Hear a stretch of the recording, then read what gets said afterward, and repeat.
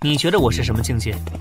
我觉得你至少是高级武尊巅峰，爆发起来甚至能比你大武尊。武盟左护法觉得是，那就是吧。武道盛世开启，天骄辈出，以后像这样的人或许还会连续出现，但小小年纪有这份沉稳睿智，那是绝无可能的。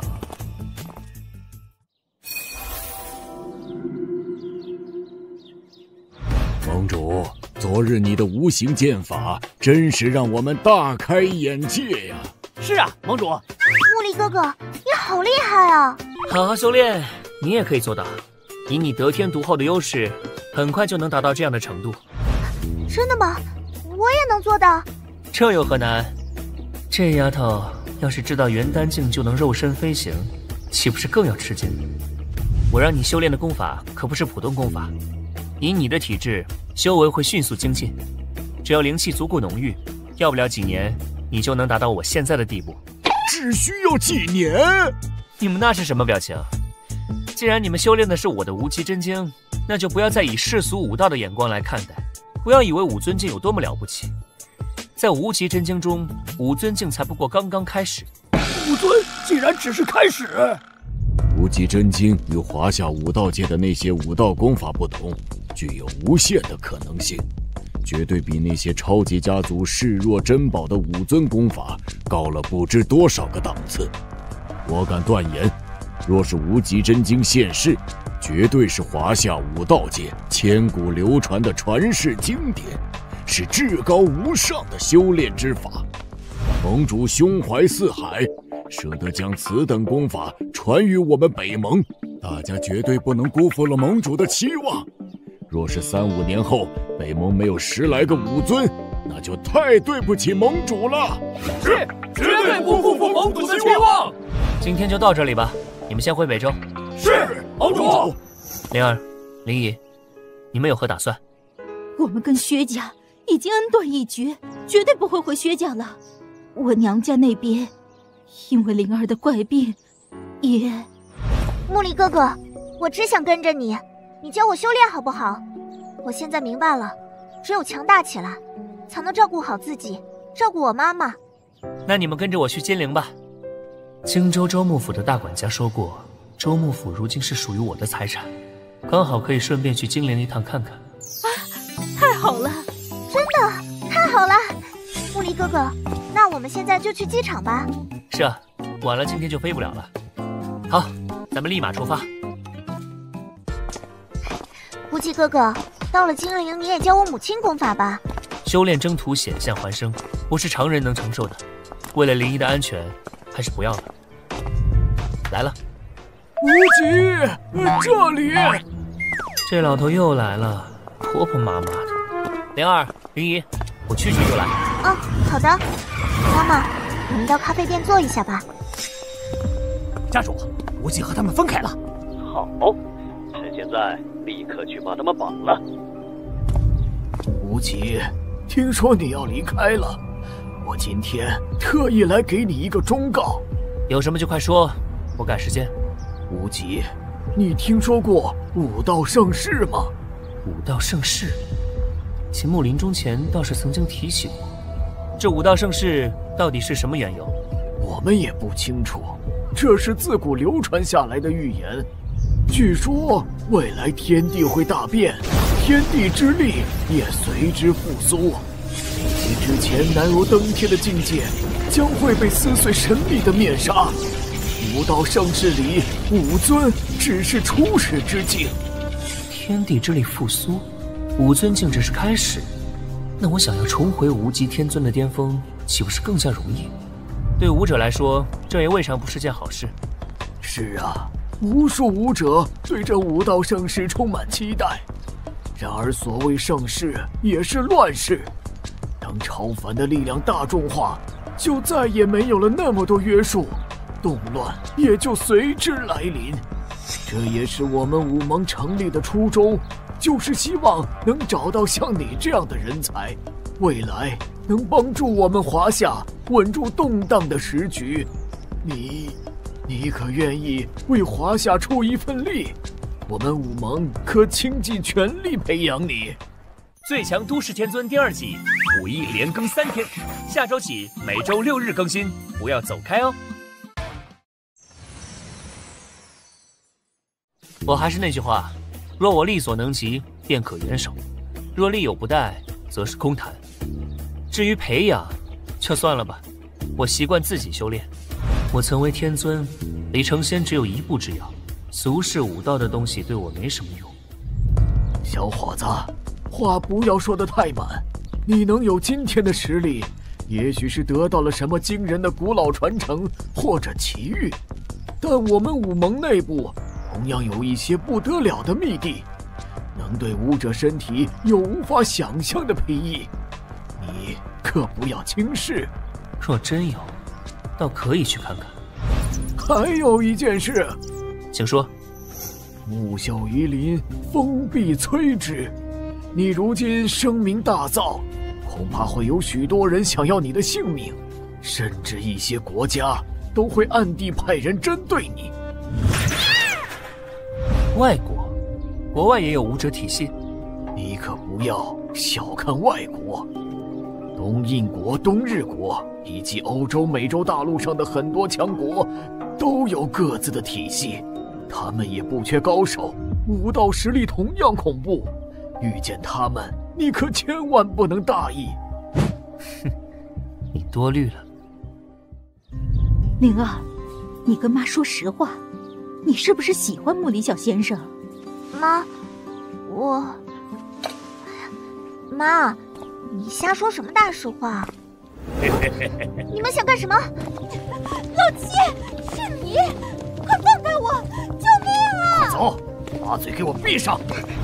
妈妈！老实点，岳家内务，无关人等不要妄动。这光天化日的，一次就绑了2个，世风日下呀！把他们绑了！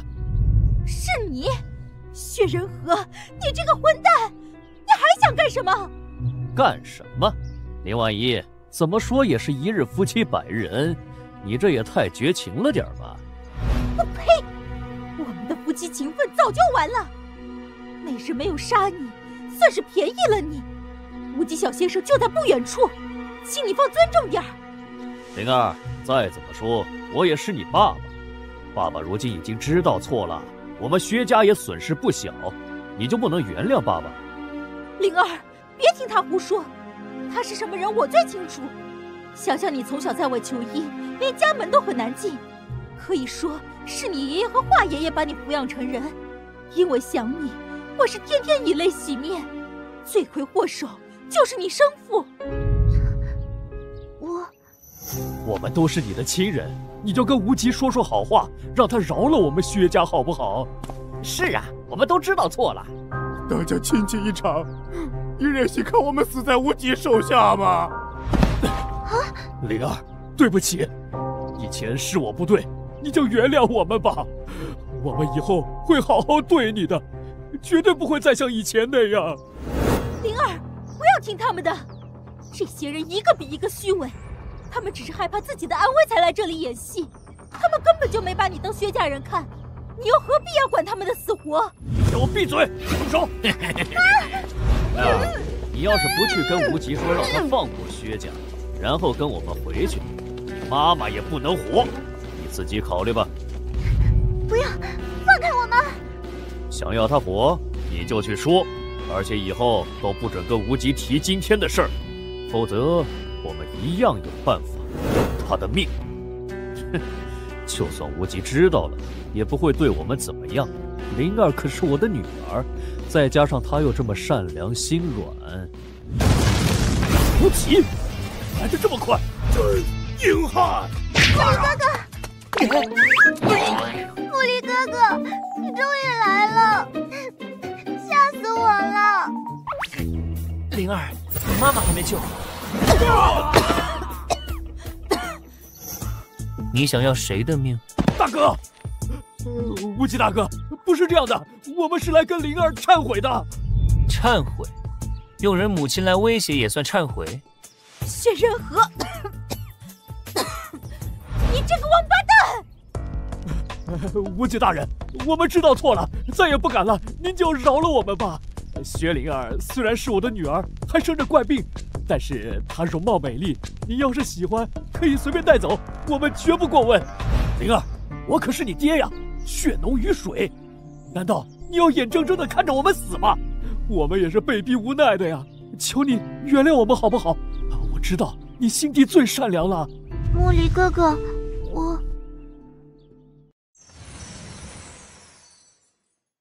灵儿，你自己做决定。灵儿，求求你放过我们吧。薛灵儿太过善良了，善良没有错，但是太过于单纯善良的人，很难在修仙之道上走得长久。不过这份单纯善良，又何尝不会让人动容？说，你们原本的计划是怎样的？没有，我们真的是来忏悔的。说实话。我说，我们原本打算来博取薛灵儿的同情，假如她不同意，就抓住她母亲来威胁她；如果她还是不同意，就把他们母女俩都抓住，用他们的性命来威胁你，把他们当人质，一辈子囚禁在薛家。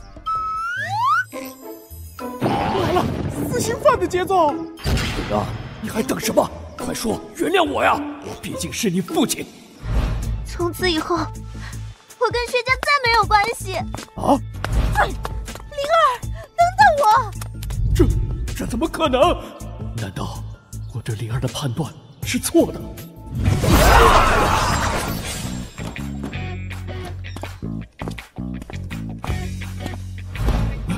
我们报警吧！武道界的事还轮不到我们操心，他们都是神一般的存在。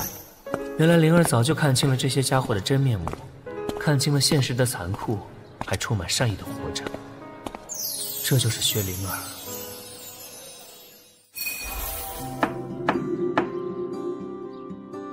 这何人？刘一拳管家在吗？跟他什么关系？找他做什么？关系倒是不深，我是这荆州府的新主人，今天带人来看一下。荆州府的主人就是我家老爷和夫人，你是哪来的小小，胆敢在此胡言乱语？快滚快滚，否则得罪了我家主人，有你们好果子吃。你把刘一拳叫出来，我要当面问一问他。州牧府的人，岂是你想见就能见的？晦气！木离哥哥，我们有没有找错地方呀？没有。什么？不知死活的小子，不走，那就给我留在这里吧！列队长，放肆！对我主子下杀手！刘管家，我是木离。州牧大人，您打电话给我，可是到金陵来了？那您在哪里？我去接您。不用了，你在府里的话，就到门口来。这里出了点事。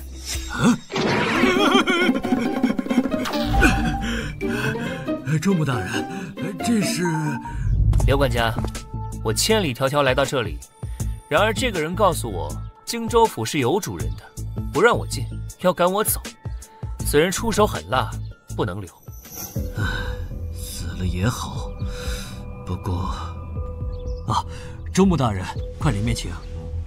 刘一拳，我没问你，他说的有主人是怎么回事？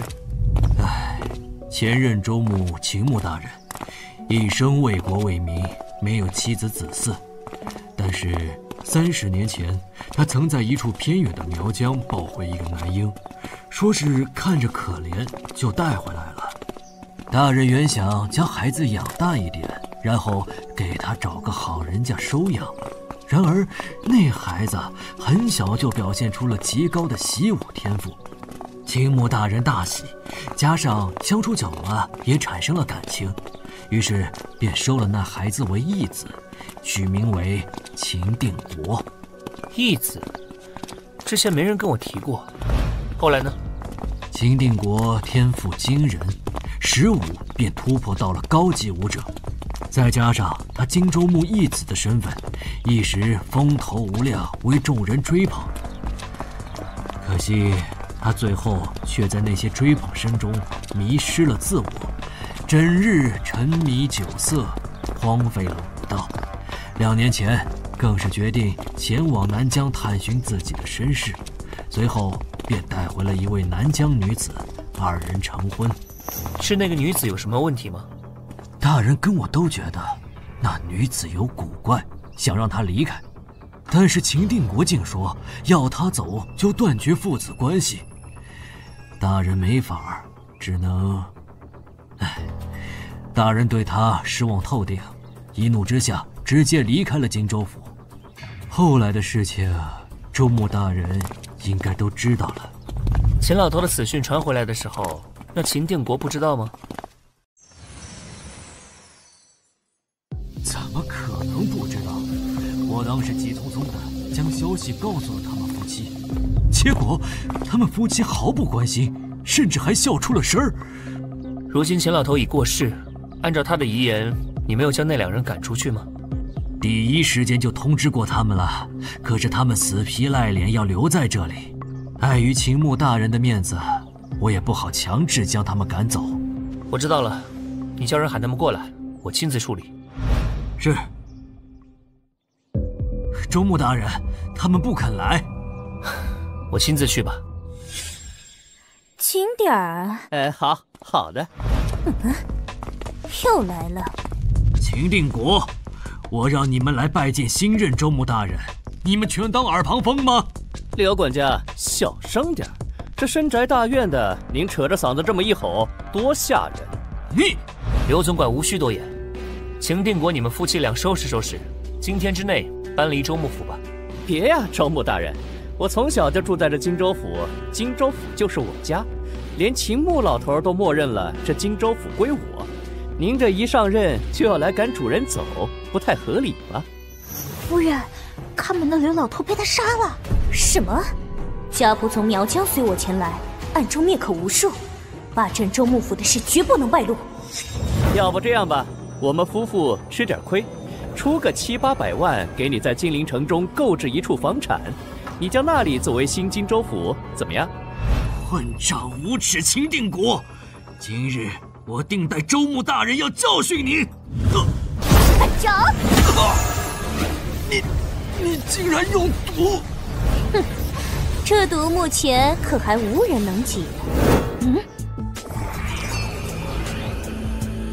除了这毒功，你还会什么？你竟然能解我的毒！既然如此，出来吧，我的宝贝儿们！周穆大人喜欢我的宝贝儿们吗？什么？我不信！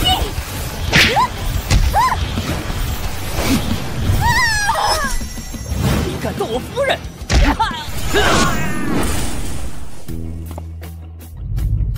现在，立刻滚出荆州府！你，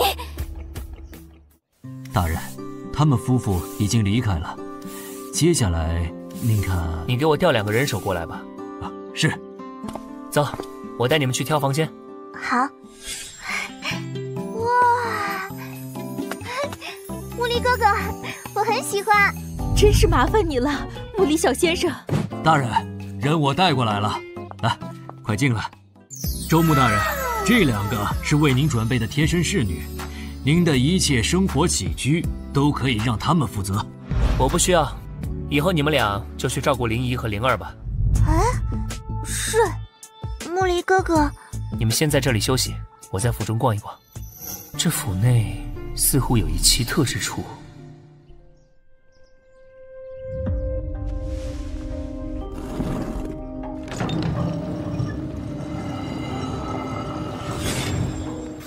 那个女人竟然在这里养毒物！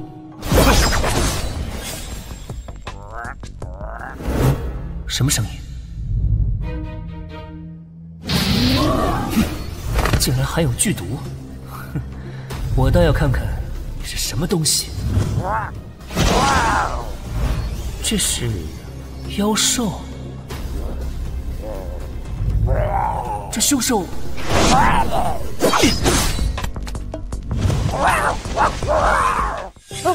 夫人，你怎么了？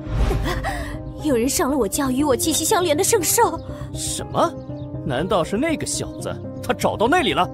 地方被找到也是迟早的事，只是我没想到他竟然能伤到我叫圣少，真是小看他了。妖兽之身果然强悍，这是妖丹，能凝结出妖丹的妖兽已经可以比拟元丹期的修仙者。以我现在炼气中期巅峰的修为，绝对只有被秒杀的份。不对，看着蟾蜍催动妖丹的样子，这妖丹并不是他的。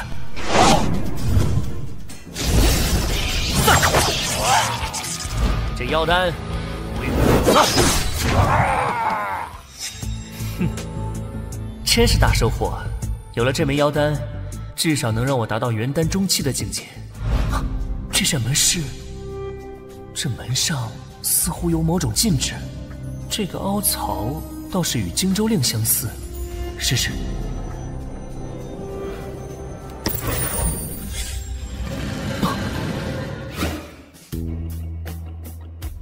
这是极品灵石。极品灵石哪怕是在修仙界都是珍贵的宝物，没想到这里竟然有4颗。这极品灵石竟然已经快消散了。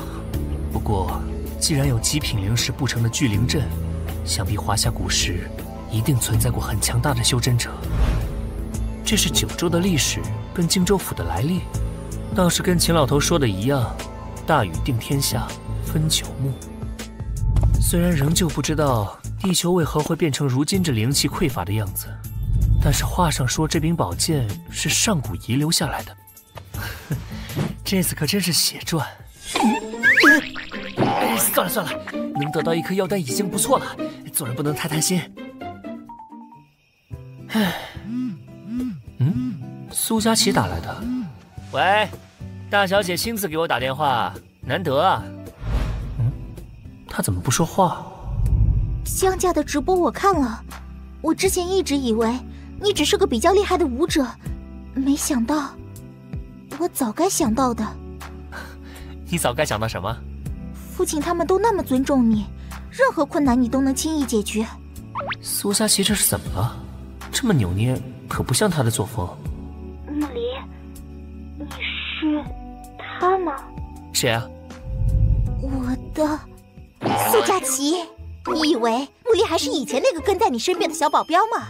现在的你跟他相差10万8千里。你还是我以前认识的那个木离吗？苏佳琪，我还是那个木离，只是你比以前了解我更多了而已。苏佳琪，木离是不会因为强大就改变的，你要相信他。那你什么时候回来？武功高强的大人物就不用读书了吗？还要过一段时间。好啊，尽快回来，我还要聘请你当保镖呢。你也不看看我是谁，你出得起那个价吗？哎呀，都是老熟人了，就随便便宜个100倍1000倍的，人情总要讲点的嘛。那就给你打个99折吧。木离，你确实没变，我相信他一直都是那个救我于危难之中，给予我温暖的盖世英雄。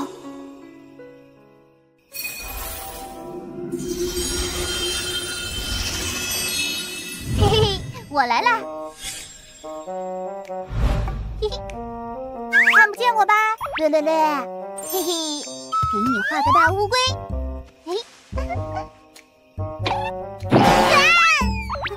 你怎么醒了？你过来我就发现了。说，你不在家里保护我母亲，怎么到这里来了？我有好好保护伯母的，可是后来她不是被余家人接走了吗？我一个人在家太无聊了。你就没去骚扰对门的那个人？哎呀，那个人，你说他好好一个大男人，胆子怎么就那么小呢？你看见我的头了吗？嗨，我只是逗他玩玩而已，结果我一现身，他就吓得屁滚尿流的。我承认是我做的有点吓人了。他不会被你吓得搬家了吧？这倒没有，因为我后来再也没有去吓过他。你良心发现了？这倒没有，他不知道从哪里听来个偏方，居然去偷了一条别人穿过的内裤回来，晚上还戴在头上睡觉。我觉得恶心，就没去吓他了。然后我就又无聊了，只能天天修炼。后来突然有一天，我发现我能离开那间屋子了，然后我就去看了我姐姐。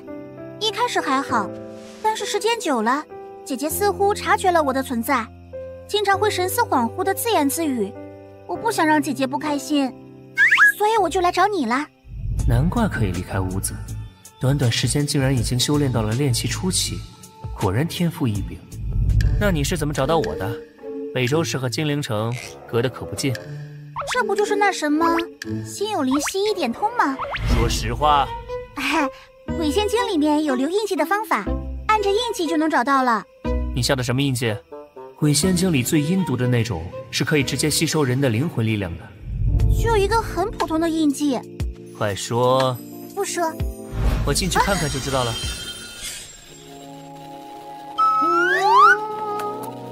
竟然是我准备南下前回到家的那一晚。他看见了！哎呀，糟糕！我要不要对他负责呀？什么时候结婚哟？孩子生几个呢？为什么又抢我？我几乎等同于你的师傅，对我要尊敬，懂吗？不能随随便便做那种事。大不了等我修成人形就娶你嘛，师徒又不是不能。深更半夜的，怎么会从木里小先生的房里传出这种声音？妈，怎么了？木里小先生不是那种人，应该是我听错了。没什么，快睡吧。好无聊啊！为什么又把我关起来呀？有夜了！喂，我说你们怎么进男厕所呀？还要喊人色狼啊！什么时候厕所的标志被换掉了？我好像看到了会飞的平底锅。我看这荆州府内是进了脏东西，让我来。妖孽现身！刘管家，这是在干什么？中牧大人，您先避一避，让我把这个没有形体的东西消灭掉。出现了！别咬了，受不了了！在那边。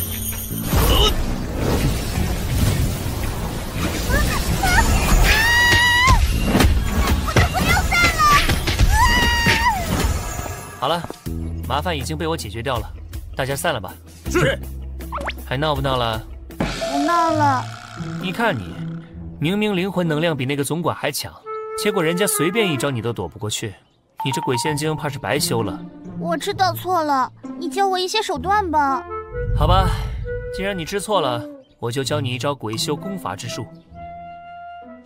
你今日消耗的灵力过多，休养几日即可。你放心，我已经为你准备了一个古董瓶子。不要，我才不要住瓶子里。木里哥哥，吃饭了。木里哥哥，那里为什么飘着一个姐姐呀？你看得见我？看得见呀，是一个长得很漂亮的姐姐嘛。小妹妹，你真是太可爱了，真有眼光。还有这柔软的触感，嘿嘿嘿。哎呀，真软呀！姐姐，不要了。嘿嘿嘿。这就是女人之间的友谊吗？灵儿妹妹，我跟你说啊，你别看木里长得一点也不魁梧，甚至还有点瘦，但是有一次我看见他上厕所，张小白，你怎么什么都敢说？我不说了，不说了。下次你再这么肆无忌惮，看我怎么收拾你！咦，这个小可爱也能看见我？木里，你这里真的是太棒了！盟主房间好热闹啊！大人，金陵四大家族前来拜访，在下刘旭，在下许冲，在下涂山，在下秦陵，参见中牧大人。大人，荆州府的幕僚还有5家，不过他们都不在本市，今日暂且赶不过来。5家？我记得上次秦老头葬礼时，怎么只有4家？刘旭啊，你们在路上可有看见陆家家主？三叔，我们并没有见到陆清扬的踪影，他似乎根本就没有来。哼，这个陆家简直是无法无天！我亲自派人去通知他们，他们竟丝毫不在意。也许是有什么事情耽搁了呢？诸位先坐下休息休息吧。大人，根本不是那样的。这陆家原本只是金陵的一个小家族，得了秦牧大人的赏识，才成为了荆州府幕僚。结果秦牧大人一离开，他们就翻脸不认人，甚至连大人的葬礼都不愿去。如今，甚至还想脱离荆州府的管辖。听起来倒是跟秦定国有的一拼，都是忘恩负义之徒。这陆家跟秦定国确实走得很近。呀，这就是新的州牧大人啊！哎，他是谁？陆家的人吗？怎么没见过？应该是个无名之辈。你们家主陆清扬呢？哎，家主正在参悟玄功，一时无法出山拜见州牧大人。这种事儿，有我这个普通弟子就够了。混账！陆家如此忘恩负义，真是我等之耻，真是胆大包天。虽然我不是很想当这个州牧，但我答应了的事情就一定会做好，让陆清扬亲自滚来跟我道歉。道歉？滚！若他不来，那我便亲自上马，那后果就不是他能承受的了。滚！州牧大人竟真的如此强大，这陆家看来是没好果子吃了。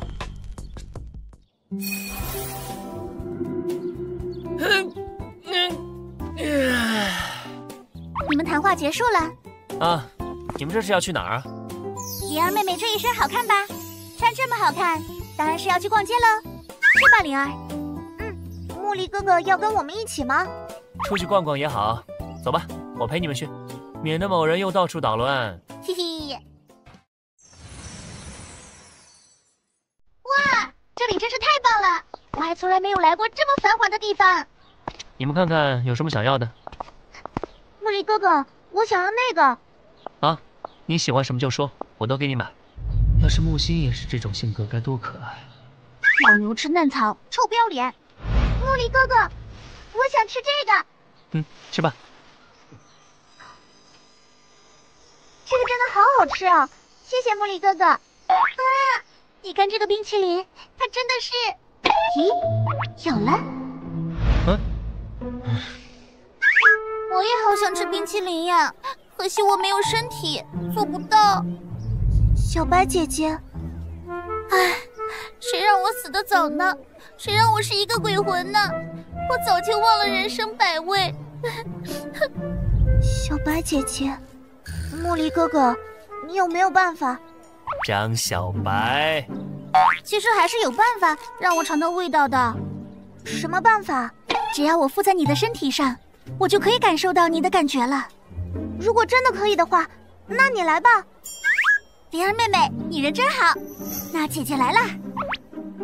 张小白，你这是要做什么？哦，原来这就是大胸的感觉吗？为什么我没有？啊，小白姐姐骗人！管我身体！哎呦，手感真的很好。你跟我说个什么玩意儿？我可没摸过啊！你到底要不要逛了？你们滚开呀！呀吼，继续逛街喽！慧芳，你现在感觉怎么样？还有点虚弱，不过1-2天后就差不多能恢复过来了。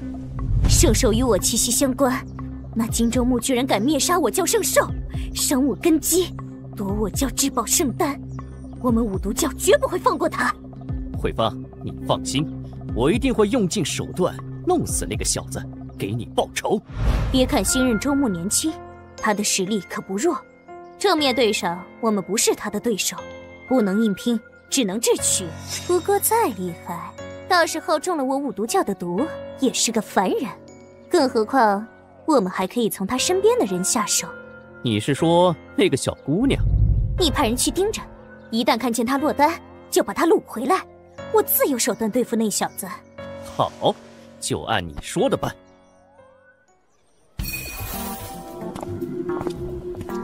这似曾相识的感觉。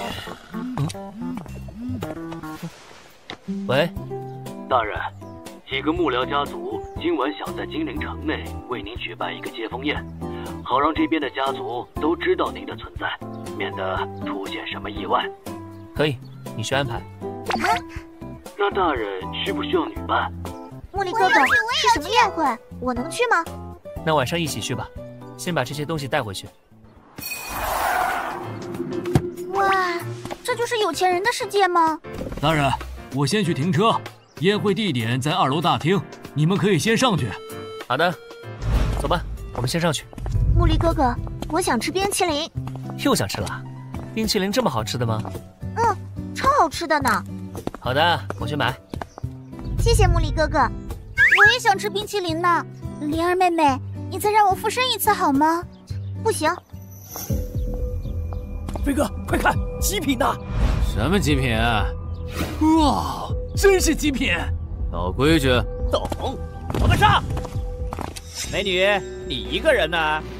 我？这种地方可再找不出像你这样的超级美女了，当然叫的是你。一看就不安好心。灵儿妹妹，别理他们。哎，美女别走啊，大家聊聊嘛，我们想和你交个朋友。嘿嘿嘿，小美女，别怕，我们又不是什么坏人。很好，该我上场了。你们是什么人？木梨哥哥，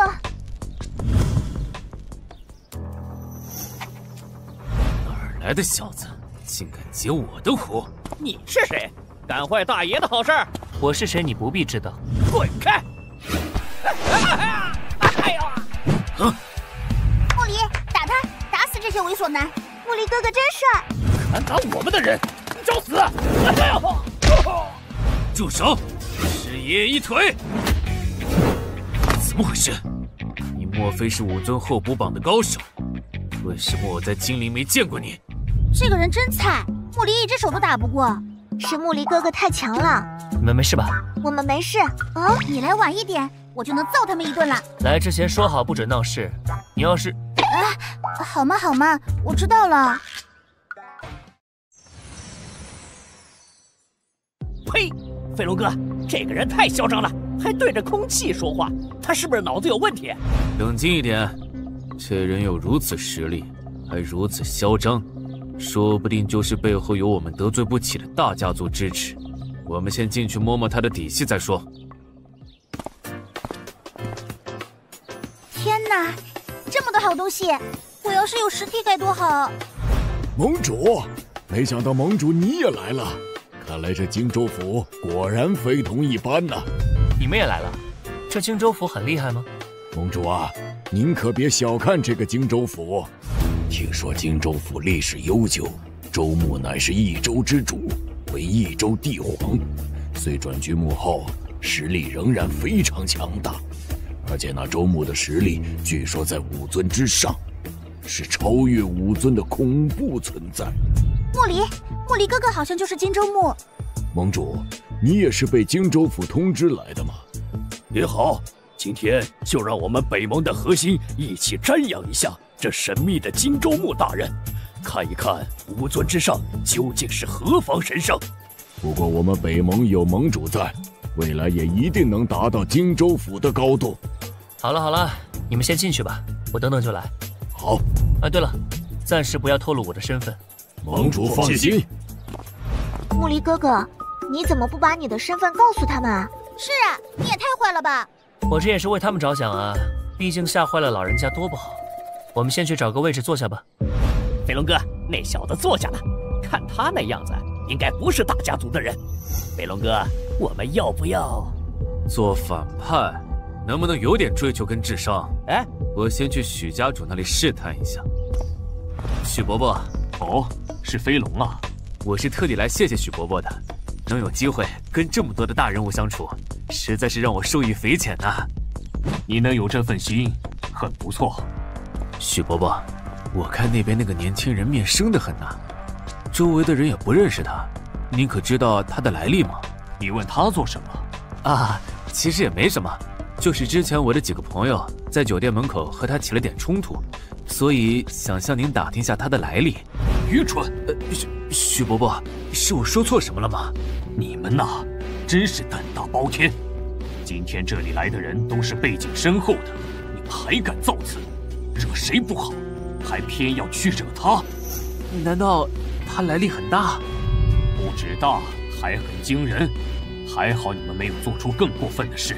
要不然你老爹不动手，我都会亲自动手废了你们，带去给他请罪。不过既然他并没有当场追究你们，那这件事也就过了。这次是万幸，下次记得长点眼。这个世界上能人很多，是不能随便惹的。竟然这么厉害，还好我没动手。诸位，让我们欢迎本次宴会的主角。主角就是荆州府的府主啊！天哪，据说这人修为异常高深，若是他收徒就好了。哎，真想看看他长什么样。要是长得帅的话，莫离，有人想嫁给你呢。这荆州府府主再怎么厉害，也肯定是个老头子了。要我说，无极才是真正厉害的人。将将那一战，感谢各位来参加本府宴会，想必大家都有所听闻。这次宴会的目的，就是为了给本府刚上任的州牧大人接风洗尘的。天哪，被这么多人看着，好害羞。这么年轻，盟主竟然是荆州牧，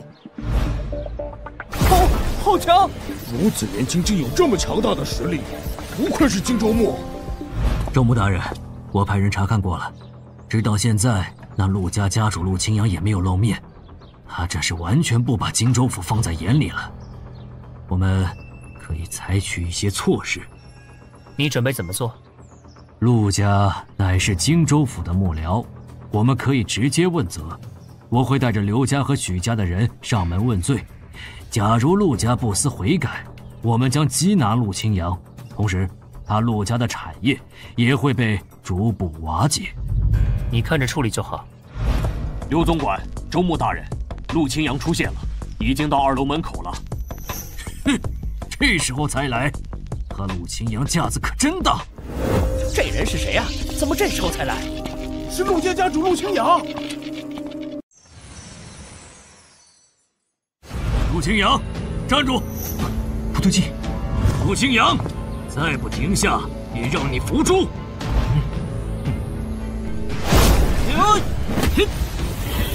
剧毒，你不够资格做荆州牧，与我一战否？这陆清扬竟然要挑战荆州牧！陆清扬，你吃了雄心豹子胆，竟敢如此造次！你有什么资格挑战州牧大人？想动手，先问过我。不必气愤，这人已经没有思想了。你们在这里好好待着。手上的毒物消失了。多谢大人。大人，是不是先将宾客请回去？你去处理。诸位，今天因有突发情况发生，这场宴会只能暂时终止。为了大家的安全着想，请大家先行离开。接下来，我们荆州府要处理一些事情，不如让我们留下，也好为荆州府出一份力。多谢诸位好心，不过有我们在就够了。以后有空再邀请诸位做客。你们怎么还不走？没事，是我让他们留下的。难道大人就是？大人，这陆清扬是死了吗？还没有，心脏还在跳动。大人小心，这毒非比寻常啊！无碍，我有无垢圣人体，且升仙诀紫色灵力百毒不侵，这毒还伤不到我。抓住他！哼，这虫子有点眼熟啊，您见过？这是五毒教的控尸虫。五毒教？控尸虫？是的，大人，这控尸虫乃是五毒教的镇教之宝，可以悄无声息地下到人的体内，以人的血肉为食。一旦成长起来，就能控制人的心神，可谓不折不扣的毒物。自从2任武盟盟主发出讨伐令剿灭邪教后，这五毒教已经销声匿迹许久了。没想到如今竟然又出现了。五毒教，合欢宗已经被我剿灭，尸鬼宗之人也曾遇到过。这五毒教出现在此，又是什么目的？是那个苗疆女子。哦，如果是她，那这一切就说得过去了。难怪陆清扬一个堂堂武尊，竟然会跟他们夫妻混到一起。我这是怎么了？你中了五毒教的蛊毒，这是怎么回事？我不知道啊，我醒来就在这里了，怎么回事？我身上怎么这么痒？啊！我这是怎么了？不好！好恶心！这五毒教竟如此丧心病狂！给我查，杀尽五毒教教众，把秦定国夫妇揪出来。是。五毒教恶女以人猎蛊，害陆家家主，今以周牧之令除之。大人，那五毒教圣女很有可能就在这陆家，进去搜。是。这五毒教圣女，我一定要将她碎尸万段！别碰尸体！尸体有剧毒！我的手！呀！多谢周牧大人。你叫什么名字？回周牧大人，小人来自许家，名为许阳。杀好以后到周牧府报道。谢周牧大人。许良，你可真是走运，大人真是太好了。这些尸体谁都不要动，就地火化吧。是。去拿火把来。好。蛇，好多蛇！怎么回事？爬上来了！喂，快看！大家不要慌，全部聚集在一起。这是什么火焰？竟然这么厉害！周牧大人果然深不可测。死人！秦定国跟那个苗疆女人都不在，大家退出陆家吧。大人，那这陆家……这陆家已经是个毒窟了，烧了吧。找寻陆家是否还有流浪在外的幸存者，以最好的待遇对待。若要重建家族，就给予他们帮助。其余人继续搜，掘地3尺，也要给我把五毒教圣女和秦定国搜出来。是。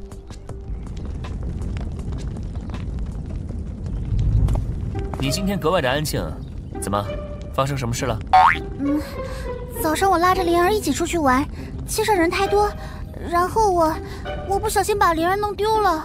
今早灵儿说过，不久就是她母亲的生日了，让我陪她去买礼物，她要给母亲一个惊喜。可是那个街上人太多，走着走着就走散了。灵儿是个路痴，肯定是你飘得太快了，她跟不上才走丢了。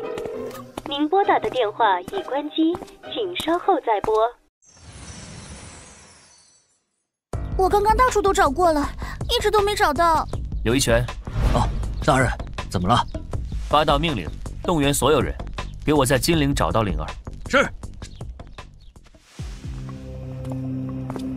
大人，找到薛小姐的下落了。秦定国，继续查。是。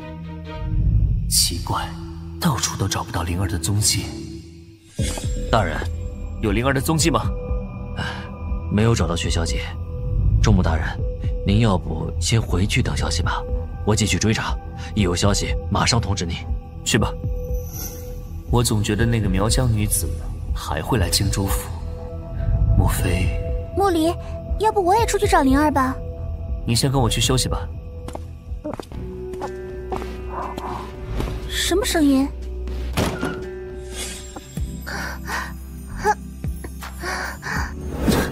莫离，不许看！行，我不看。不过你叫我别看，你自己又在看什么？废什么话了？灵儿，你没事吧？遇仙蛊，中蛊之人半天之内必须行鱼水之欢，方能散去毒性，否则将气窍流血而死。金周牧大人自己看着办吧。毒叫圣女。什么？我看看，还真有这种毒。切，我以为这种东西就是电视剧中编剧为了给男主推倒妹子强行演出来的东西呢。这什么人啊，居然对薛灵儿下这种毒，太恶毒了。五毒教圣女，这是想让我身败名裂吗？事关灵儿生死，没办法了，我就豁出去了。身败名裂就身败名裂吧。你干嘛？你是想占灵儿的便宜吗？这是为了解毒啊！你想得美，不就是一个蛊毒吗？我可是鬼魂，又修炼了鬼仙经，我可以附在他身上，用我的魂力帮他把蛊毒逼出来。那你还不快行动？都是你把他弄丢了才惹出来的祸。凶什么凶嘛，我做就是了嘛。不行，我搞不定。他体内除了蛊毒，还有其他的剧毒。如果真按照纸条说的做的话，碰薛灵儿的人就会被剧毒毒死。对方既然要对付我，肯定不会就那么简单。那你……他的计策倒是不错，抓了薛灵儿，在他体内下毒，然后让他用美色诱惑我，进而让我中毒身亡。可惜了，他遇上的人是我。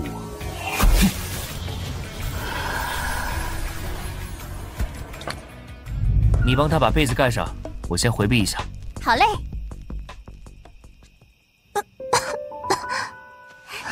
灵儿，你醒了。小白姐姐，我这是怎么了？小白姐姐，你可恶，怎么又欺负我？你干嘛把我衣服都脱光？灵儿，你可看清楚了，你现在在谁的床上？我可没有整你。这是木离哥哥的房间和床。怎么办？灵儿，你别叫了，我耳朵都要聋了。小白姐姐，木离哥哥，他是不是看过我的身子了？唉，看过又怎么样？没看过又怎么样？我妈说过，女孩子如果被男人看了身子，就坏了清白，要么就只能嫁给那个男人，要么就只能一死以证真情。不是吧？都什么年代了，你们家怎么还有这种传统？如此的封建极端，不是害人吗？小白姐姐，你不明白的，武道家族家规很严，依旧还是很保守的。哎，你快告诉我，木离哥哥他是不是看过我的身子了？被看了，你就非嫁不可？非嫁不可，如果人家不要，就只能自我了结。小白姐姐，你快告诉我，到底有没有？没有，你中了毒，我是为了替你解毒才把你脱光的。就是这样，木离绝对没有看过你的身子，他被我叫到外面去放风了。原来没有啊。怎么，我看你还挺失望，那么想嫁给你的木离哥哥啊？小白姐姐，你太讨厌了。哎呀，我不就是戳破了你的小心思吗？好了，你就在你木离哥哥的床上好好睡吧。哼，他们果然来了。怎么样，听见那小丫头的话，肯定心里偷着乐吧？看个身子占了便宜，还能白捡一个娇滴滴的小媳妇。可惜呀，被我骗过去了，小媳妇没喽。这丫头恐怕是太闲了，我感受到了生人的气息。我想掳走灵儿，并在她体内下毒想坑害我的人并没有离开，还躲在荆州府里想要看到结果。他们在哪里？荆州府太大，我只能感应到一个大致范围。你是灵体，别人看不见，我将方位告诉你，你去那边看看，有情况就告诉我。没问题，都交给我。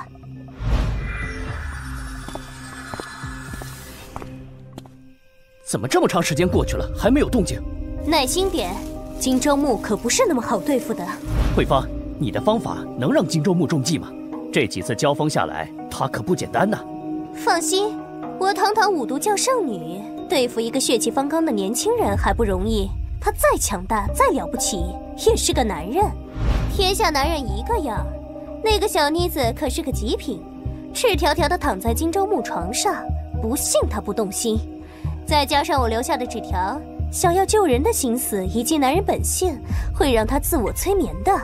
他肯定会对那个小妮子动手，到时候那小妮子体内的剧毒就会流进他体内，他将武功全失，变成一个废人，任由我们处置。到那时，想要逼他拿出荆州府的宝物就很轻松了。我要当荆州木，若不是那个老不死的，这个位置本来就是我的。等解决了荆州木，你想怎样就怎样吧。原来你们是这种心思，可真恶毒啊！不愧是奸夫淫妇，我得赶紧去告诉木离。慧芳，你有没有觉得这里有点阴飕飕的？现在好像又好了。真是见鬼了！都这么久了，怎么一点动静都没有？他难道不行？走，我们去看看怎么回事。我先进去看看。慧芳，怎么了？不好，我不走。想走，是不是得先问问我这个主人啊？巫毒教圣女，你胆大包天，居然敢自动送上门来！你的末日到了！你们早就埋伏好了！哼，秦定国，你个忘恩负义的狗东西！秦穆大人曾经那么深厚待你，而你都做了些什么？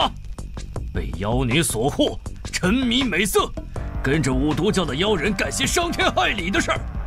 秦穆大人要是知道你这么堕落，非被你再气死一次不可！闭嘴！别给我提那个老不死的！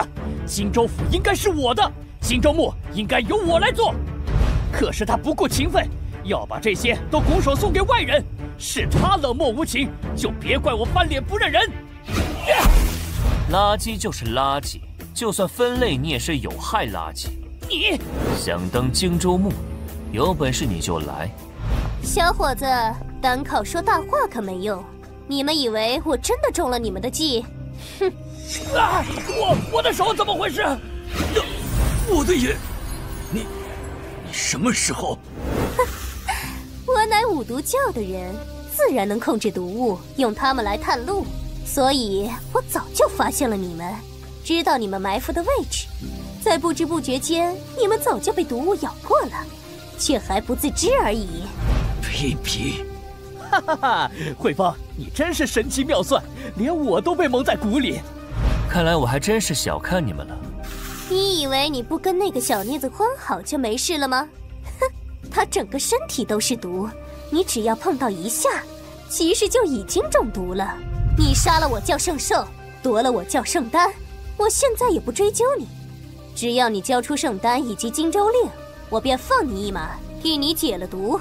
看来这荆州令才是他真正的目的。你们想要这个？荆州令！小子，把荆州令给我！天才又如何？还不是如同废物一样，在我手下，将我想要的都通通奉上。啊！怎么可能？你不是想要？送你！竟然一拳就废掉了我所有的经脉，怎么可能？怎么可能？你不是中毒了吗？区区凡尘小毒，又岂能伤我宝体？无垢圣人体的防御能力，若是这小小的毒药也能突破，那我还做什么天尊？这不可能！我的毒药可以排入五毒教的毒榜前列，除非你不是人，要不然人类的身体根本不可能抵挡得住。我看你不过是强撑而已。放一离合阵！这个小子，不能放过他。多谢大人。你先去一旁等着。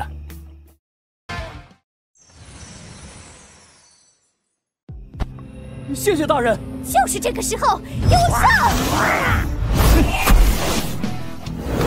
不好！小子，你就是再硬，也有脆弱的地方。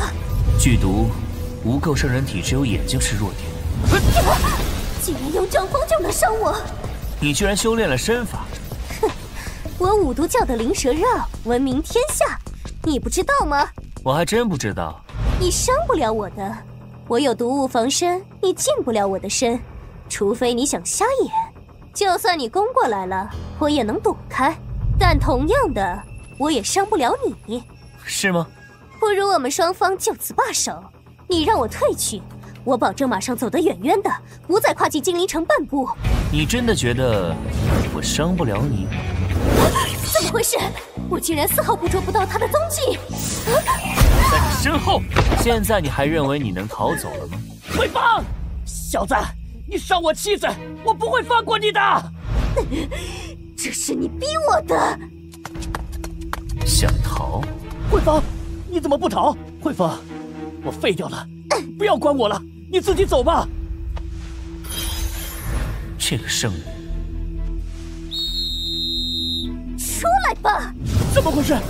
为什么我感觉我的肚子里好热？你对我做了什么？啊，好痛！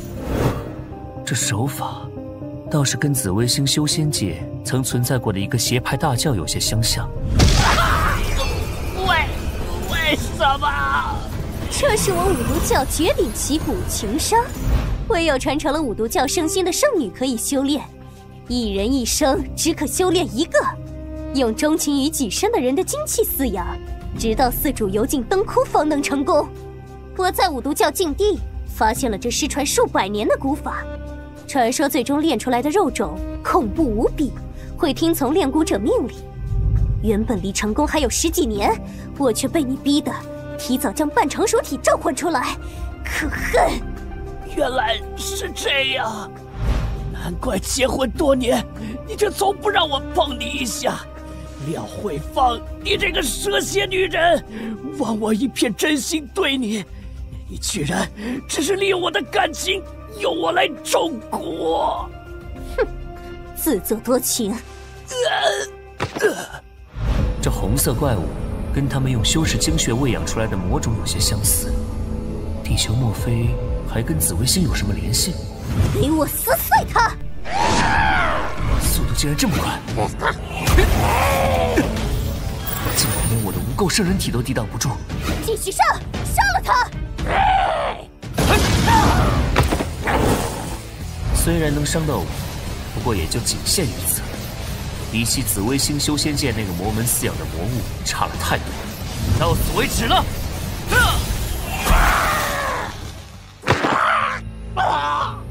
居然在进化！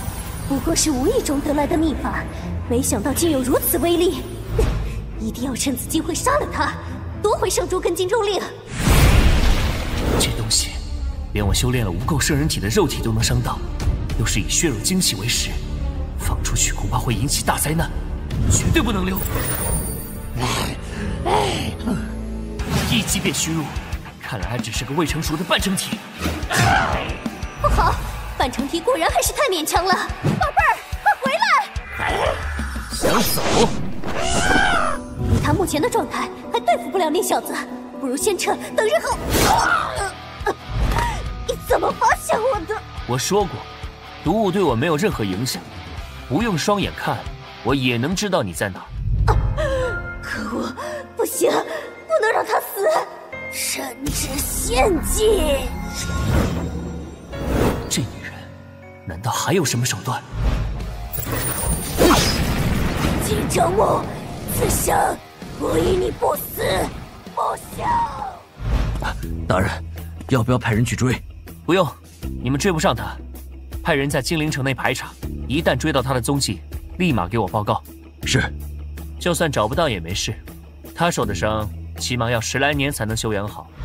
此乃无极真经，这功法我传授于你，之后也会放于荆州府武库之中。除了各大幕僚家族的家主外，只有荆州府真正的自己人才可以修炼。大人，这功法竟有如此玄妙的功法，这功法足以让你踏步5尊之上。荆州府此后可以招揽人手，人品第一，资质第2，而这其中对荆州府忠心耿耿的人，可授予他们功法。只有你们自己强大起来，才能不惧宵小，守护这一方平安。老奴必竭尽所能，一定给周穆大人一个满意的结果。如此，也算对得起老爷子对我的嘱托了。等安排好这一切，也是时候前往帝都了。母亲，妹妹，你们承受的所有欺辱，届时我都将一并奉还。灵儿，这样不行，出招要更狠，更有力。茉莉哥哥，好累啊！灵儿，不能懈怠。修炼一事，即使拥有非凡天资，也还要付出辛苦的努力，才能有所建树。这丫头有玄阴体，境界增长1日千里，但空有修为，没有攻击力。如果你自己不强大起来，以后再遇到以往那些局面，还是一样的结果，没有什么反抗之力，面对危险无法安然度过。这不是还有木离哥哥吗？我不可能永远陪着你，修仙之路漫长而孤寂，当这条路时间走得长了，物是人非乃是常态，只有自己才是最可靠的。我知道了。你笑什么？当然是笑某个人不懂得情趣，是个直男铁憨憨喽。你也给我修炼去，别整天在荆州府里疯来疯去的，还教灵儿一些乱七八糟的东西。我哪有？我教他的都是好东西。茉莉哥哥，你是不是要离开这里了？难怪你最近安排这个那个，还盯着我们练功。你要去哪里啊？帝都，有些事情要去处理。能带我一起去吗？不行。哦。我要做的事，你跟着不方便。你还是好好的在荆州府陪你母亲吧，顺便好好修炼吧。怎么样？是不是很舍不得？哎呀，真可惜你去不了。我不能去，你就能去吗？茉莉哥哥，小白姐姐会跟着你去吗？这丫头在我身上下了印记，又是个坐不住的，肯定会跟上来。茉莉哥哥竟然没有反对，看见了吧？我当然能跟着去了。茉莉哥哥，凭什么他就能去，我就不能呢？茉莉哥哥，果然还是喜欢小白姐姐更多吗？别学张小白，撒娇也没用。薛灵儿，这就是差距。记住，你永远都无法成为正宫们。你，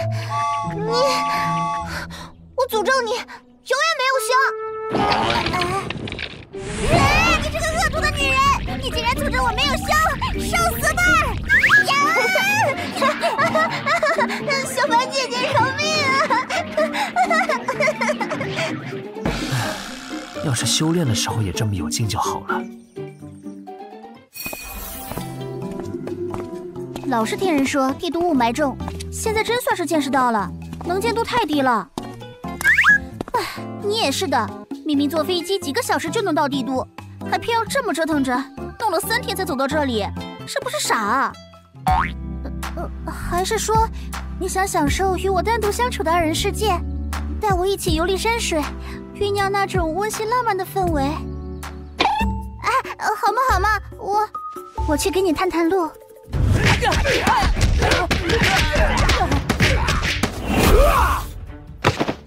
程英，认命吧！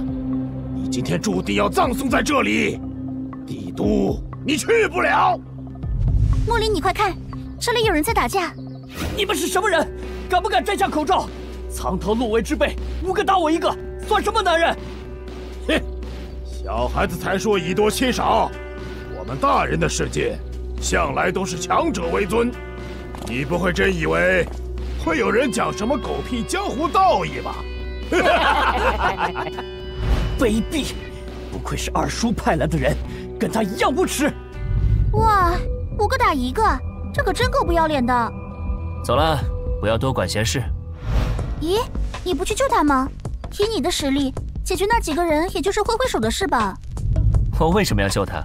我又不认识他，事情的原委我也不清楚。就这样过去救人，到底是做好事还是做坏事？我这不想着让你行侠仗义吗？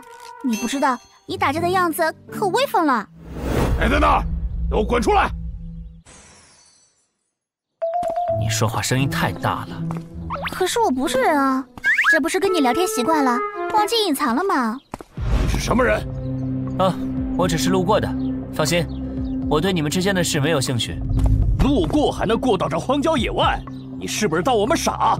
不能信他的话，男人没一个好东西。万一他真是路过的呢？老大，今天的事情不能泄露，管他是不是路过，不能让他活着离开。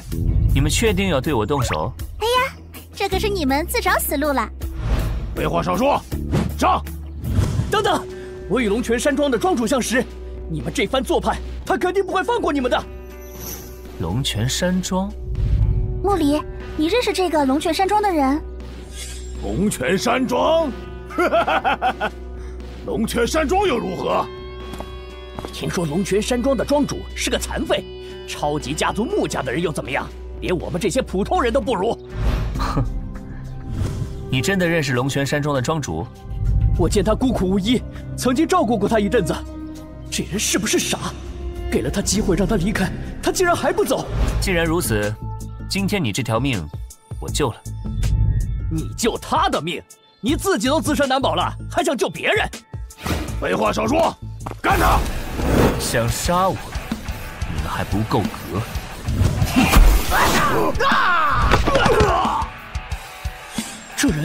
这人竟如此之强，莫非他是武尊？就说了嘛，挥挥手就能解决。哎，这人怎么一动不动？难道是被吓傻了？你可知那龙泉山庄庄主的详细情况？龙泉山庄乃是帝都中心超级家族，穆家位于帝都边缘的一栋别墅，跟我们袁家族地相隔很近。而庄主是10多年前搬进来的，听说他是穆家的一个核心成员，因为意外失去了一条腿，且触怒了穆家的大人物，所以被发配龙泉山庄。果然是三叔。当年我被神算门大人物定为天煞三星后，整个穆家都避我如蛇蝎，只有三叔偷偷接济过我们母子。穆家，不愧是穆家，竟然这么对待三叔，将他发配到边缘地带，任人欺凌。穆里身上的气势好吓人，被亲人迫害到这个地步，你想报仇吗？当然。袁家只是帝都的一个小家族，爷爷病倒后，家中的长辈们为了争夺家主之位，反目成仇，弄得整个家族乌烟瘴气。爷爷一气之下取消了他们的资格，宣布在小辈中选一人担任家主之位。穆里，你的大腿可真结实。你就在里面好好修炼吧。喂，你干嘛？你把我封住干什么？放我出来呀！你的家人为了家主之位，派人劫杀你。是我二叔。爷爷规定了3年考核期，我原本不想参与，但我父母用妹妹的终身幸福胁迫我参与家主考核。没想到3年未到，爷爷已经撑不下去了，提前召我们回家。二叔就派了人在路上袭杀我。若不是先生您，恐怕我已经葬身于此了。我姓穆，多谢穆先生。认识龙泉山庄庄主，又姓穆，看来他说的争夺袁家的事是真的了。不过穆先生为什么会选择帮我争夺袁家？大概是因为我也有一个妹妹吧。穆先生，进城门之后往左走是龙泉山庄，往右走不远就是我们袁家。先去袁家吧。管家，袁少爷，他居然没死。我没死，你是不是很意外？怎么会呢？老奴对袁家可是忠心耿耿。行了，不必多说。穆先生，我先带你进去吧。真是没用的东西，那么多人，连这一个人也对付不了，得赶快去报告给二爷。前面就是我父母跟我妹妹居住的地方了。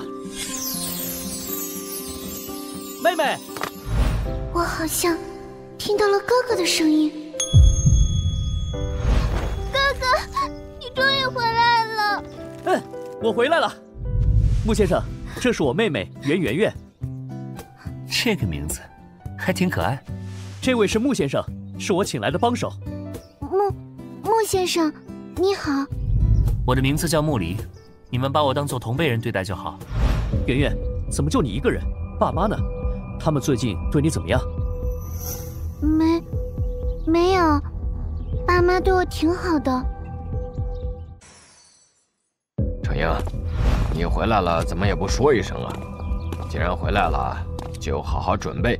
3天后的家族比武大会上，必须拿下家主之位。还有你，叫你换上新衣服，多陪陪海少爷。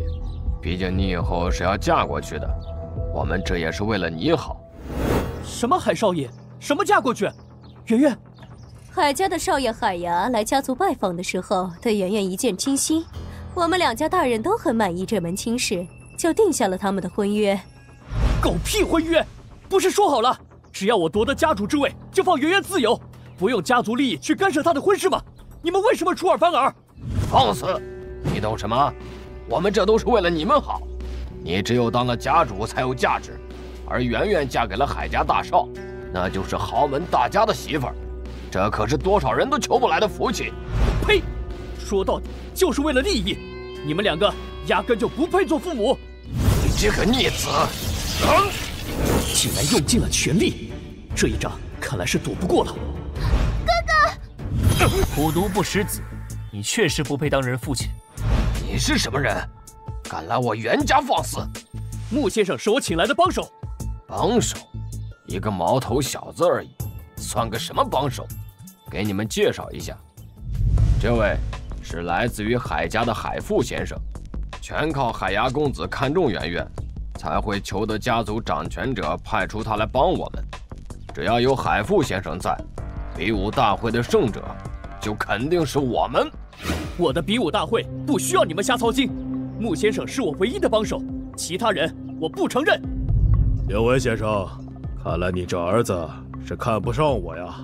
逆子无知，这么一个毛头小子，哪怕有点本事，又怎么比得上您？我想你们弄错了几件事。第一，这帮手是我自愿要来的，除非我想走，否则谁也没资格给我下逐客令。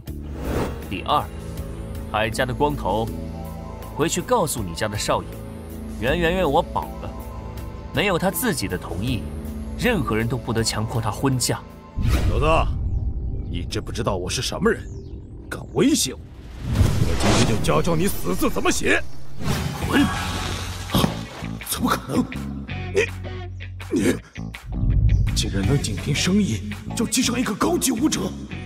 记得将我刚才的话告诉你少爷。袁成英，你们两个跟我走。海先生，这小子，我一定会将此事告知少爷。穆先生，你究竟是什么修为？那海父可是高级武者。我的境界你们没必要猜测，你们只需要知道，这夺权之争，你们必胜。穆先生，好帅！穆离，哥哥，我们现在去哪儿啊？龙泉山庄。我最近一直被关在家里，已经很久没见过穆叔叔了，也不知道他过得怎么样。你以前经常来陪他？是啊，穆叔叔对我们可好了。怎么没人来开门？不用敲了，我们直接进去，刚好可以看看三叔的真实情况。在哪个方位？我记得在那边。穆叔叔这个时候一般都在晒太阳为锦鲤。是穆叔叔，穆叔叔。小袁。穆叔叔，对不起，我们家里出了一些变故，所以一直没能来看你。变故？他们又让你们受委屈了？权势就那么重要吗？子女亲情才是最珍贵的呀。可惜我现在没什么能力，不然还能帮帮你们。袁成英，带着你妹妹稍微回避一下，我有些私事要说。小妹，我们去那边聊聊。好。小伙子，你这是……三叔，我是穆离。这就是我那会儿玉佩。当初我和你父亲换了一块，10多年了，你们终于又有人回来了。对不起，三叔，现在才回来看你。没事儿，回来就好。对了，小离，怎么就你一个人回来呀？大哥呢？嫂子呢？父亲在我还小的时候就因病去世了。怎么这样？怎么会这样？三叔，你不要太伤心。那你母亲呢？她一个弱女子将你拉扯长大，肯定很不容易。我确实让母亲吃了不少苦，曾经我是一个人渣，拖累着家庭，苦的是他们母女。不过以后我会让母亲享福，不会再让她吃苦。好，有孝心。对了，三叔，我还有一个妹妹，她叫木心，是父亲的至交好友临死前托付给我家的。她听母亲说了你的事迹，一直都想见见你。至交好友的女儿，那人是不是姓江？那可不是个简单的人。这母亲倒是没说过，妹妹也很少提自己以前的事。是个好姑娘，有机会倒是想见见你这个妹妹。不过小离，你还是尽快离开帝都，尽量不要让穆家的人发现你的踪迹。三叔，为什么让我避开穆家？还有，穆家为何将你送到这龙泉山庄来？这事还要从当年你出生开始说起。当年你跟你二叔的儿子先后一刻出生，经口神算给你二人批命，说你二叔的儿子是真龙天子，而你则是天煞孤星，将来会祸及华夏。经口神算的批命出来后不久，照顾你的人便相继出了意外，再加上华夏各地陆陆续续的发生了不少灾祸，他们竟将这些灾祸全部归咎于你身上。我一时心急，就想离开帝都去找高人来为你们自证清白，却没想到离开帝都后没多久就出了意外，失去了一条腿。后来我才知道，这一切都是阴谋，是严家的那个女人在背后策划的。她跟京口神算有交情，帝都的那些舆论，还有你身边的人出事，都是她干的。是她？我记得她是二叔的妻子，她怎么会有这么大的能力？我也不知，不过严家跟神算门这么做，说到底还是为了权势。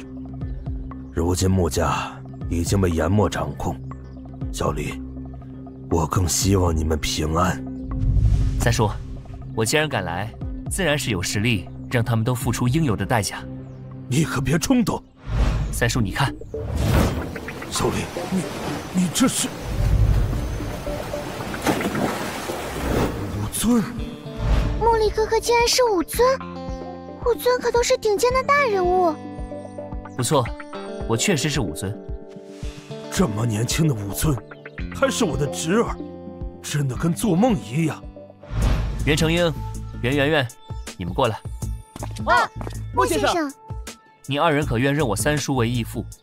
小李，这不好吧？我一个废人。穆叔叔，我们一直都是把您当亲人看待的，认您当义父，我们愿意。我也愿意。拜见义父。好，好，好，你们两个快起来。谢义父。说起来，穆先生这么厉害，能成为亲戚，还是我们占了便宜。你们不用叫我穆先生，既然认了三叔为义父，称呼我为义兄即可。此二人心性上佳，有他们照顾三叔，倒也不错。你们是什么人？你们三个好大的胆子，竟敢私闯龙泉山庄！瞎喊什么？是我让他们进来的。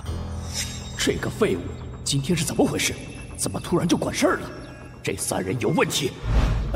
小人这不是担心他们惊扰了三爷吗？既然是三爷请来的人，那小人就先行告退了。滚吧！这件事还是得赶紧告诉夫人才行。三叔，你既然知道这人是严墨派来监视你的，又何必把他留在身边？不是他，也会是别人。更何况以我们的实力，目前还无法与对方撕破脸皮，不如暂时就先这样。我明白了。哦，你是说袁成英找来的那个帮手，连海家派来的人都打败了？老爷，老奴亲眼所见。爹，若他真那么厉害，那比武大会岂不是会被袁成英赢了去啊？放心，我儿的家主之位谁也抢不走。他不是很厉害吗？那就想办法在他的尸势里加点料。3天后，等他丹田尽毁，我看他怎么比。父亲，比武抽签开始了。拿过来吧。现在开始抽签，第一位对战者，穆离。义兄，果然是你！恐怕你二叔早就做了手脚。已经下了3天的毒，只要今天他一运功，丹田就会破碎，到时候，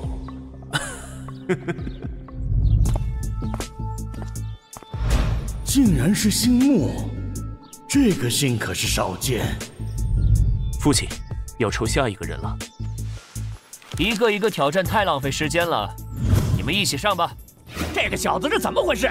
这么嚣张，一个人挑战3个高级武者，不要命了吗？父亲，这人竟然如此不守规矩，竟然自寻死路，妙啊！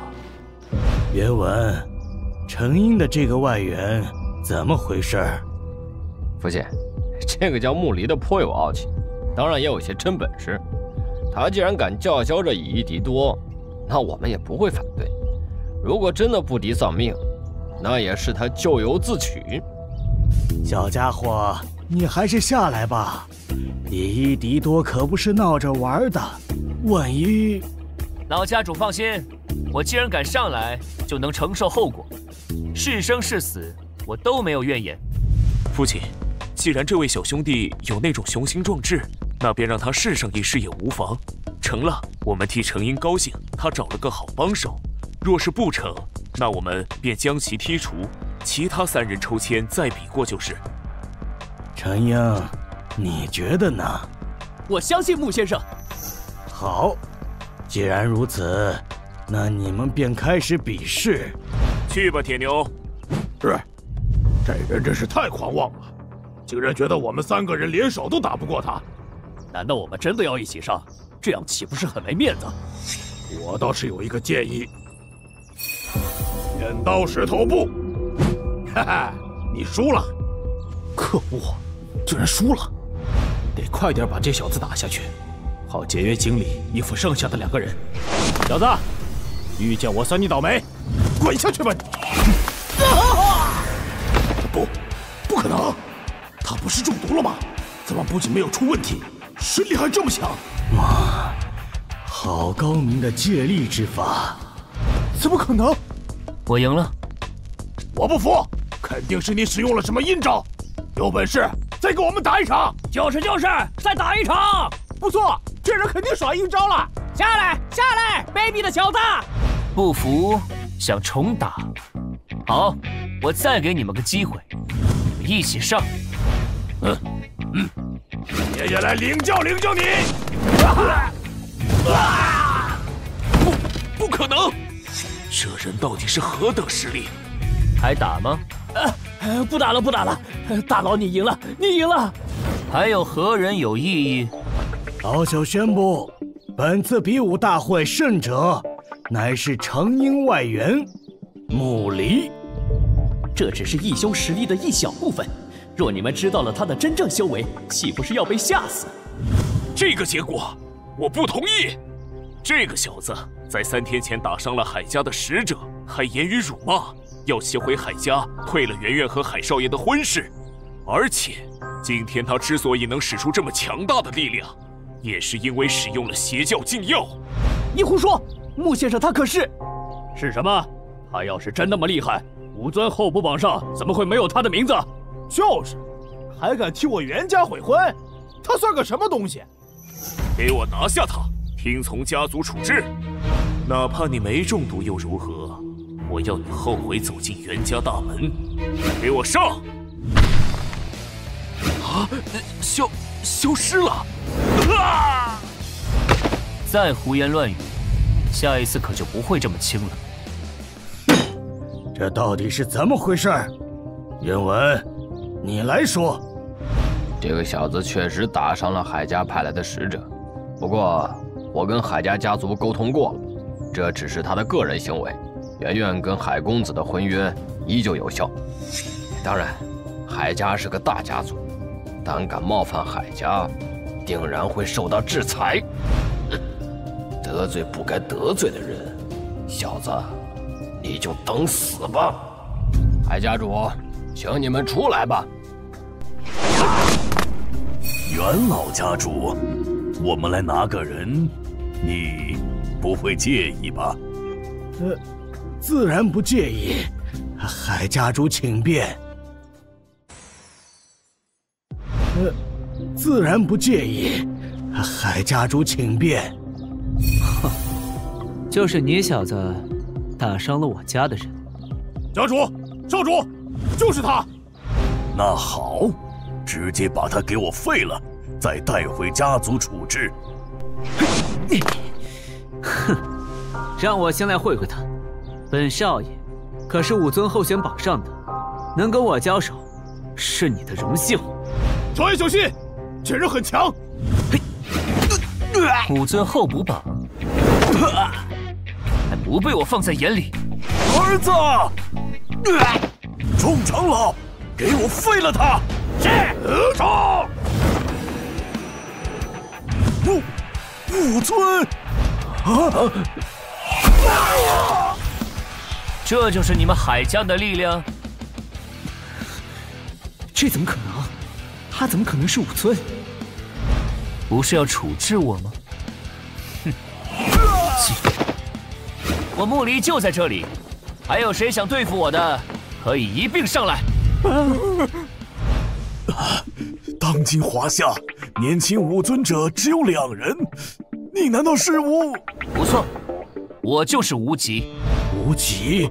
无极？无极？他竟然是无极！我竟然认了无极为义兄，我真的不是在做梦吗？无极尊者大人，今天是我们海家有眼无珠，罪该万死，还请您高抬贵手。只要您不怪罪海家，我们什么条件都可以谈。没想到，在这小小的袁家，竟然能遇到无极，真是不甘心。不甘心吗？不过没关系，强者为尊，我只是在遵循你们的规则。袁媛媛是我的义妹，她说不想嫁到海家。无极先生，我们海家自知配不上袁小姐，婚约一事就当从未发生过。媛媛竟然认了无极为义兄，我怎么说也是媛媛的父亲，家主之位老爷子肯定会给程英，到时候我宣布，袁家下一任继承人是袁程英。程英，上来，爷爷将这家主之位传给你，今后袁家就由你当家做主。袁家家主之位，我不要！你说什么？快把你刚才说的话收回去！当初如果不是为了妹妹，我压根就不会参加什么家主竞选。与其待在这么冷血的家族，我宁愿带着妹妹跟义父一起住。你这个……既然这是你的真实想法，我同意。你却好好照顾你义父，袁家我自会另找一个合适的继承人继承。这个袁老家主有点东西。你们2个确定了，真的要搬来龙泉山庄住？义父，我们决定了。义父，那种冷血的家庭待着也没意思，不如陪在您身边，跟您一起住。况且当初如果不是您救了我跟圆圆，我们俩早就死了。既然这样，你们就来吧。我一直都将你们当作亲生子女看待，来了也好给我这山庄添点人气。再说，您帮了我们母子那么多，我没有什么可以回报的。有一种功法，我想传授给你们。功法？此功法名为无极真经。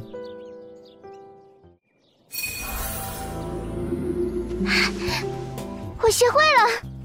茉莉哥哥，你这功法也太神奇了，我觉得身体现在特别舒服。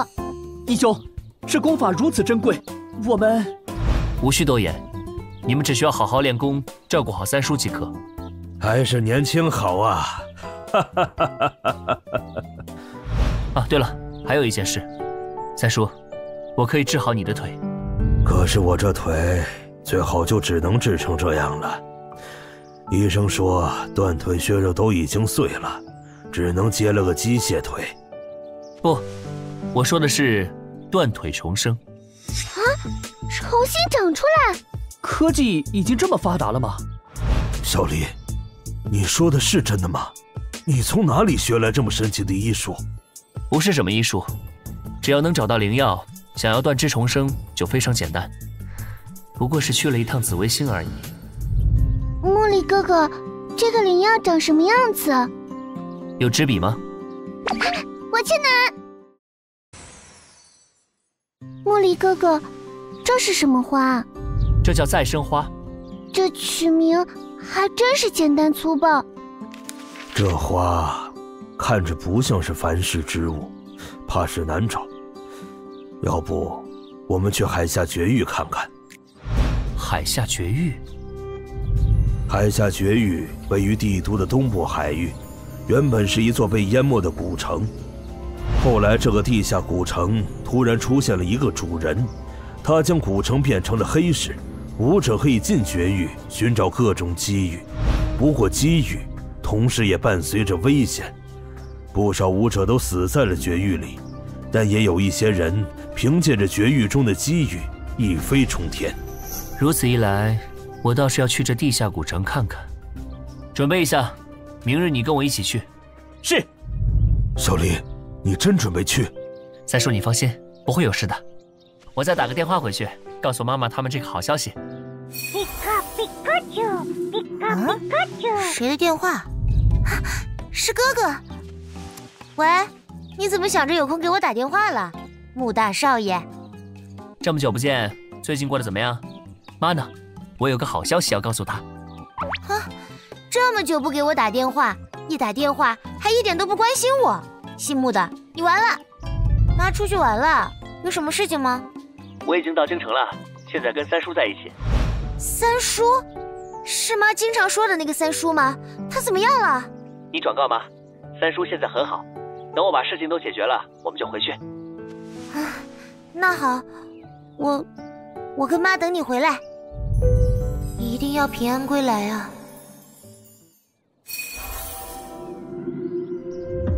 这里就是地下古城的入口了，走。地下古城的主人自称石众老人，修为超凡入圣。进入地下古城的人都得遵守他的规矩，不得在古城内闹事，违者就会被他当场斩杀。这是古城的安全区，在内城活动可以保证人身安全。安全区外就是一些危险的密地，有风险也有机遇。看一看，瞧一瞧，9死一生从密地里带出来的宝贝啊！这个多少钱？这可是我的镇摊之宝，不二价，1000万，用宝贝换也可以。不过是一块假玉，也敢要价1000万，看来这古城的水也很深啊。这些小摊子上的东西假货居多，要是想买东西，我们可以去交易大厅里看看。走吧，去交易大厅。竟然有这么多修仙者的痕迹，看来这地下古城果真是修仙文明留下来的遗迹。义兄，这是珍贵药草的寄售名单，2亿7000万，1亿一片。若是这上面没有的话，那就只能发布悬赏任务了。不过悬赏任务除非上亿，否则很难引起关注。这里可以卖东西吗？自然可以，就在那边。请帮我看看这玉镯能卖多少钱？好的，客人。玉是好玉，不过也卖不了多少钱。我们拍卖行只拍卖奇珍异宝。客人，你看，此玉镯有力量附着，佩戴在身上，遇到危险时能自动激发形成保护罩，5尊之下的攻击皆可抵挡，10余次后会损毁。哦，这功效倒是奇妙，也许能拍出上亿的价格。如果能抵挡5尊攻击就好了，价值翻个5倍都不是问题。可惜了。那5尊功法能卖多少钱？5尊功法，这可就珍贵了。能拍出多少钱？至少70、80亿。这5尊的功法都值这么多钱，那义兄交给我们的无极真经岂不是？如果客人真的要拍卖5尊功法，可否稍待几天？我们拍卖行会将这个消息宣传出去，尽量为您拍出最高的价格。可以。客人请跟我来，我们的鉴定大师正在客室等候。这是黑市交易厅的长老之一，乃是一位老牌5尊。客人可将功法交由长老鉴定。有纸笔吗？这的确是5尊功法，而且是顶级功法。不过这功法似乎是残卷，后面应该还有后续吧？没有，这功法是我机缘巧合之下得到的，本来就是随意翻找出来最差的功法。功法3天之后拍卖，届时可随意来观看。拍卖要3天后才开始。义兄，我们接下来去哪儿？古城的周边有不少密地，我们不妨去看看，能不能找到什么奇遇。不止古城外，古城内也有一个地方。城主曾说，整个古城最大的奇遇就在那儿。哦，我带你去。就是这儿了，这就是试炼之塔。试炼之塔从左至右考验分别为精神力、修为、神魂之力。抵达7层之上，便能在石碑上留名，风光无限。能爬上的层数越高，奖励越丰厚。左边第7层留名的是帝都有名的药剂大师，中间的则是现任武盟盟主，右边那座乃是神算门上一任门主，正是他从塔中得到一本奇书，神算门才能发展到如今的地位。不过最厉害的要数皇甫家的皇甫云，左塔闯过了6层，中塔7层，右塔更是破纪录的达到了第8层。那后面2座塔呢？不知道，古塔主人说还未到开放的时机。第5层了，第5层了！这真龙之子果然名不虚传，这是要追赶上绝世双骄的黄甫云啊！果然是天才，不愧为金口神算预言的真龙之子，天资也是绝世一流啊！武尊后不榜第一，果真名不虚传。哼，真龙天子。哎，兄弟，闯塔不？我这里啊有一种神丹，能够加持状态，闯塔效果杠杠的，说不定啊还能在塔碑上留下记录呢。哎，6层了，6层了！义兄，我也去试试。这塔倒是没感知到什么特殊的波动，这就是塔中的考核吗？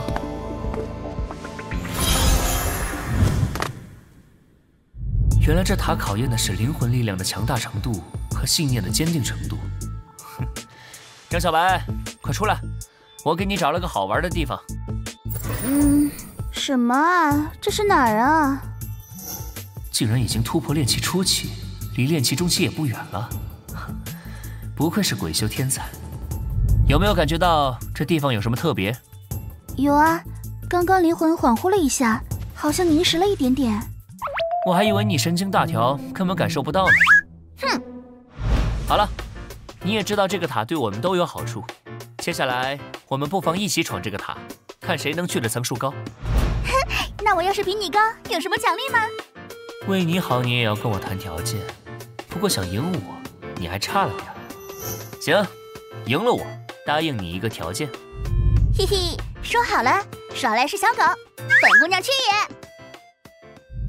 穆家、严家、邹家、黄甫家，各大家族驻扎在地下古城的负责人竟然全部到齐了，7层了。穆老哥，穆家这是真要出笼啊，一大幸事啊！连老弟过誉了，一儿比起黄甫家的天骄还差得远，那才是真正的华夏龙子。装什么失色？这是什么情况？有人一口气到了5层。等等，又上去了一个。穆离，好好玩。这才刚开始，快点，继续爬塔。上就上，我肯定比你爬得更高。这塔可不简单，不过若是全通了，也能得不少好处。6层了，第7层了，竟然有2人。好，我华夏境又出了2个绝世天才，要赶快将这消息传回总部。义兄是肯定能上去的，但这还有一个人是谁？咦，这怎么还有一个人？木易，高级武者巅峰，真龙之子。哼，穆离，你怎么了？没什么。穆离，奖励来了。这应该就是神算门发家的大推演术了。大推演术？这什么啊？根本就看不懂。穆离，这上面写的什么？这就是很简单的推演术，也就能用来推演一下普通人的吉凶祸福。切，什么？竟然这么差劲！扔了。穆离，我要不要帮你阴他一下？不必，我不屑为之，他也没有那个资格。你怎么想着要阴他？我看你不喜欢他嘛。万一我弄错了呢？哎，反正我站在你这边，管他对错呢。 8层亮了，有人上了第8层，跟黄甫云相当的天才，厉害呀！这上了第8层的人是谁啊？还能是谁？定是穆家的真龙之子。恭喜呀，你们穆家出了一个绝世天才。多谢。不好，坚持不住了。有一人被落下了，可惜了。终究是天赋差了点啊，能到第7层，倒也算得上天才了。穆易，怎么是他？啊，这。